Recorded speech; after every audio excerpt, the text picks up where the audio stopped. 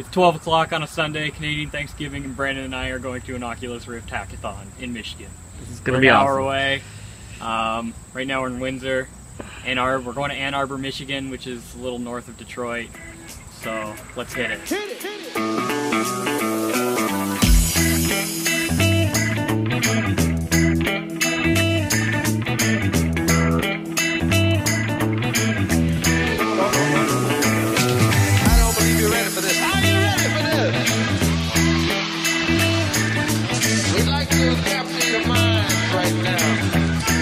Take you a little bit higher.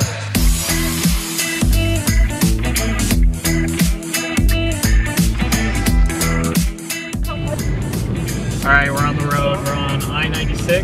Well, actually, we're on I-94 right now, on the way to I-96. We got about, what's the EPA there?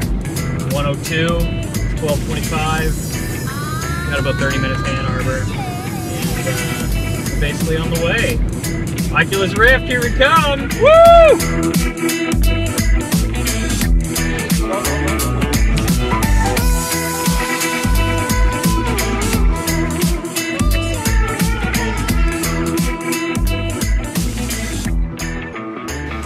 Alright, we're here at the Ann Arbor District Library. We're about to go in, it's 1 o'clock. It's, I think it starts at 2. So, we're gonna see. Hopefully it's gonna be fun. Brandon, you psyched? Yeah, I'm psyched. I'm psyched. Let's go. Let's go.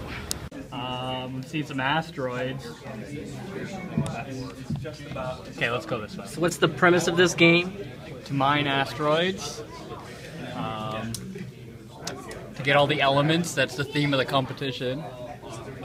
It's a lot better with my glasses on. You did much better at this game the first time than I did. Can you see the numbers on the side now? Now I can, yeah. Definitely.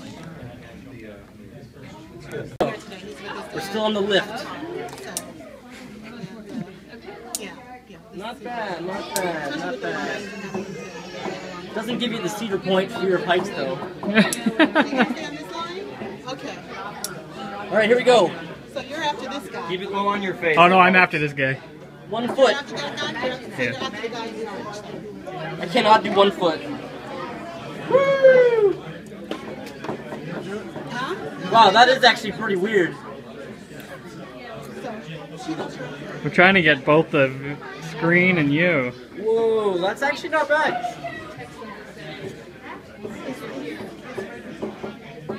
Yeah, I was gonna try and find a guy. There was one spot where it was like pretty good. Here goes the jump.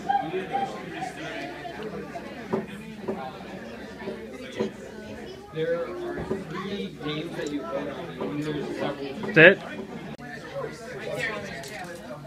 You gotta try doing it on 1 foot, William. You do get a... Can we play it?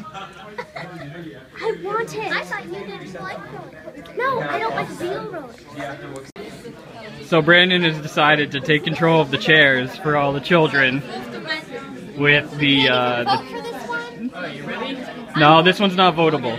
I'm voting it. You can if you want. We'll make a little cup for it. Did you guys make this game though? Did you make No, the demo? it's a public demo. It's very popular. I'm not sure who made it. I bet I'm gonna love this. So in the future, for a demo, would a demo become a real game if everyone Yep. likes it? Yep. Are all of these gonna become real games, or only the ones that? It depends if they want to keep making them. They should. Sometimes if the website makes one, it's gonna make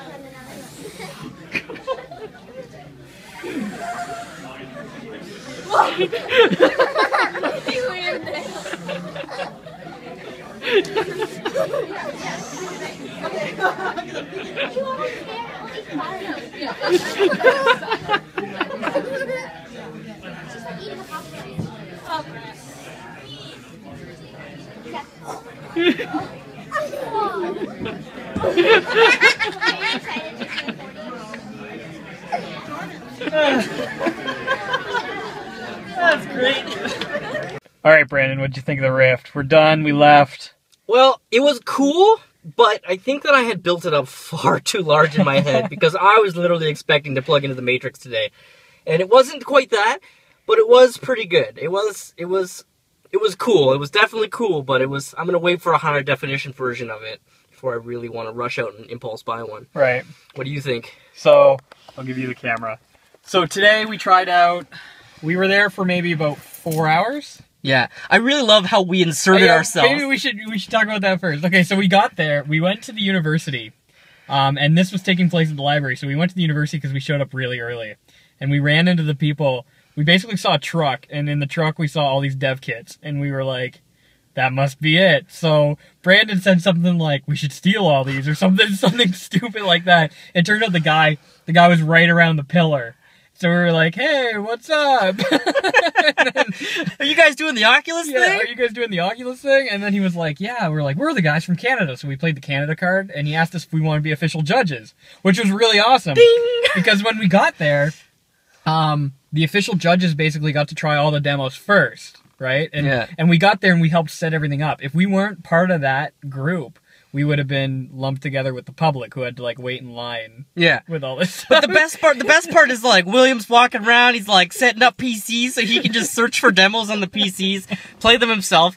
We start just like inserting ourselves. People are asking us questions. Yeah. We're fielding the questions about the Rift. They're like, oh, is this your game? We're like, no, we're not even administration. We just showed up. Yeah. So literally, I am taking dev kits and setting them up on PCs and going around on the C drive and finding things to run. Yeah. But what did we play? We played 3 games that were developed over the 48 hours. So one was like this mining game. Where you flew through space and you had to collect all these elements. It was the only one that was actually a game of any sort. Yeah. Then there was another one where you had to climb up a volcano as like the rocks were coming down on you, and then there was another one where you sort of explored a treasure ship, like a sunken ship. That one was very limited, but she had said that her team abandoned her. The second one was my favorite just because it gave you the best immersion in the reality. Like it had rocks popping out of the volcano, and it had you could jump off the mountain. Yeah. But what else? Okay, so then there was the roller coasters. Yeah, so then we got those were the 3 that we played that were developed, and then the ones that we played that were obviously like the big Rift demos was of course the roller coaster one, and you just saw some of the videos of Brandon playing with I must have done like 50 rides. Like, did I not? Yeah. Like I did like 50 rides. So you saw the video of Brandon basically controlling the chair. He called it the 4D experience. And there was so many kids there. I couldn't believe how many kids there were. It made it easy to roller coaster the kids because I could like flip the chair upside down. Yeah, and it got crazy because like once you do one kid, you have to do all the kids. Yeah. And so he was basically, you didn't care though. It seemed like I didn't care. I was having when fun. Brandon was doing that, I was setting up all the other demo stations. So we played that. We played the Rift, Underwater Rift.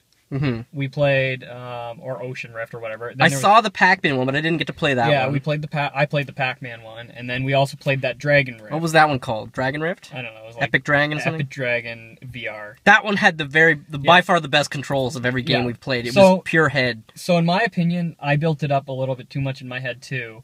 The depth and the stereoscopic 3D for me wasn't that crazy. When I first tried the Rift, I tried it without my glasses, and it was really blurry, but then everybody was telling me to try it with my glasses on, and it was a lot better, but I still didn't get that depth. And I think I had less of a field of view than you did, because when you have glasses and you're wearing the Rift, you have to pull the Rift out to fit your glasses in, so you lose a lot of that field of view, unless you take your glasses off and then you push it right up against your eyes. Again, you lose so much fidelity. Like you look at it on the screen, on the monitor. Yeah, I was really surprised at how poor it actually was. Yeah, you lose a lot of fidelity. The resolution is almost cut to a quarter, I'd say. Yeah, and the other thing that I found really surprising was that the depth, although the depth perception works, it works really well in certain areas, and then it's almost imperceptible in other areas. It was like the scale of depth doesn't match what your real world level of depth would expect for some distance. Like, if that makes any sense, but like... I didn't notice the screen door effect that much. By far the best demo was Epic Dragon. Yeah. Because that one, you sort of... I like the demos where you just use the Rift. And in that one, you're just using the Rift to control the dragon. So essentially, you're riding this dragon, and you have to steer him with your head. So you're kind of going like this, and you're pulling the dragon in the direction that you're moving your head. It was so cool. That one was the best for the actual control of the dragon, but I think that my still favorite part is that what made me want to do the roller coaster for everyone was because when somebody pushed the chair forward for me, going over the drop, like, it literally, for a second, like, your brain just, like, suspends, like, oh god, what's going on? Like, you almost feel like you're falling for a second. That was pretty much what inspired me to do it for everyone, because I knew that would make it that much better. But right now, the Rift, I don't think, is in a purchasable state. I wouldn't use it to play something like, say, Arma 3. And when you play something like long term, it's more of a gimmick than anything because of the amount of fidelity you lose. Yeah. Like, the losses outweigh the benefits of playing the Rift. For now. Yeah. Definitely. Definitely. So, like, I would much rather play on my monitor without having full immersion than lose that much fidelity. It's like a quarter of the resolution, which is just like... So imagine playing your games at 800 by 600. And but you gotta also think, though, we're just spoiled because you're used to playing it on a 2,000 pixel wide monitor, and, like, you go back, like, remember when we were like, oh my god, Wolfenstein, this is revolutionary! It's true. And I didn't notice the screen door effect. Did you notice the screen door? It wasn't necessary. I don't know what you'd call by screen door effect, but I could see the divisions between the pixels. Like, okay, that's what I mean. Yeah, like, it wasn't like it was horrible, but, like, it wasn't as clear as watching an HD movie or anything like that. Right. Okay, so we're gonna head home. Overall, though, it was worth it. Definitely. Definitely worth it, but I don't think we're gonna buy one at this point. No, but at least now we know. I still think that we should just get Oculus Rift, get a cube van, and then just go rent it and make people play this. Like, we could make enough money to pay it off, and, like, I think we should do that. We should mention Craig. Yeah. It was kind of crazy. This guy has all the riffs that they use. This one guy had like 8 of them. 8 riffs. This guy had, no joke, 8 riffs, and he brought them all. And those were the riffs we were using. I couldn't believe it. And we kept asking him why he had them, and he was kind of... He was telling us about he's got some project on his mind, but he was very cryptic, and I could perceive right away that he did not want to tell us about his secret project. All right. All right, thanks. Thanks for watching. See you later.